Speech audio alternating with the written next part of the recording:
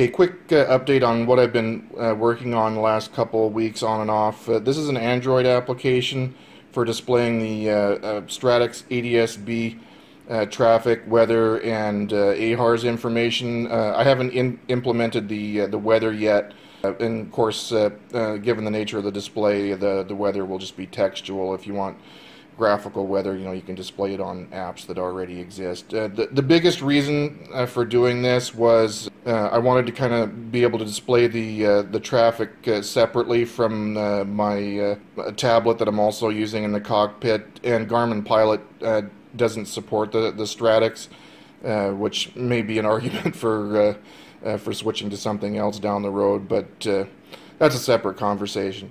Anyway, you can see it's kind of a work in progress. Most of the display works very well. There's some font scaling issues. You can see the altitude and speed tapes on this large screen aren't quite right, and the heading font is a little too big on this one, so I need to work out some scaling issues. But as far as displaying the actual attitude of the aircraft, the roll and pitch, I'm just moving the receiver by hand just to show you, are very accurate. The pitch looks very exaggerated because the screens are so long, but they're accurate as far as your angle. Okay, over here is showing the GPS position. Obviously those are fake numbers that I just put in for the video. Over here is all the planes that it can currently see. Those are the tail numbers. Some of them have ADS-B and some don't. You can see the ones that do have their ADS-B position. It's displaying their bearing and distance from your current position on the heading indicator, and the outside edge of that indicator is calibrated to be 20 nautical miles. So there's a lot more planes that it can see, because it can see all their transponders, but only a few of them have ADS-B. So that's why there's way more displayed over here than actually on the heading indicator. This color scale is just arbitrary. I'll probably work out something a little more standardized later on, but it's basically showing the rough altitude of these dots. So you can see all those cyan ones. Cyan is anything over 30,000 feet. So those are that's big stuff that's flying over over top of me in the flight levels. The pitch and roll I tested in the plane yesterday, and we're very, very close. I wasn't paying a whole lot of attention to the slip indicator on the top here, but it was reasonably close. I can't say for sure how close it was, because I wasn't paying as much attention to that.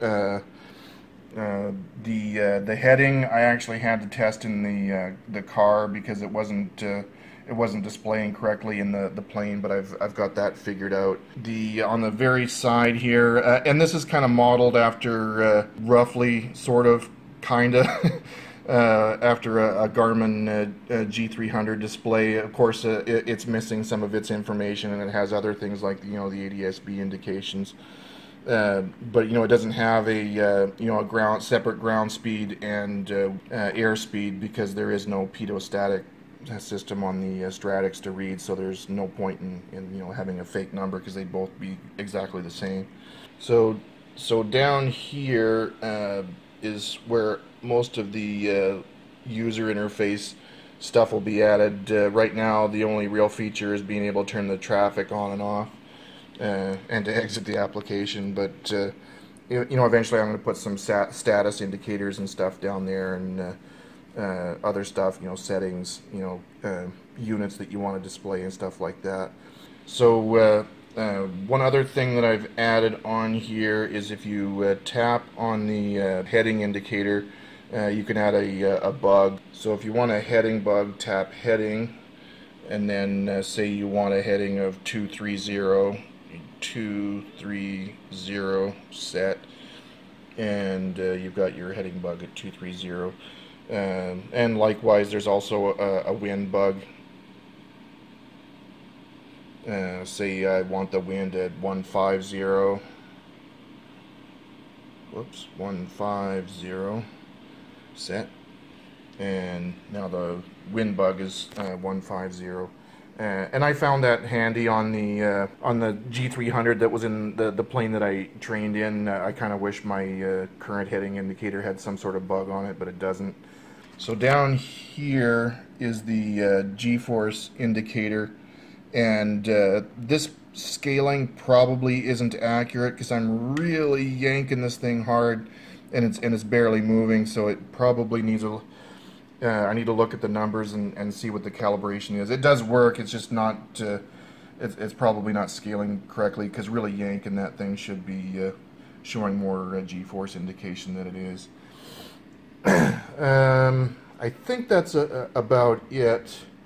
Like I said, it's a work in progress, so it'll probably be another month before it's really ready, and of course it needs a lot of testing, but eventually, I'll put it on GitHub or something and make it available for whoever's interested. Okay, thanks for watching.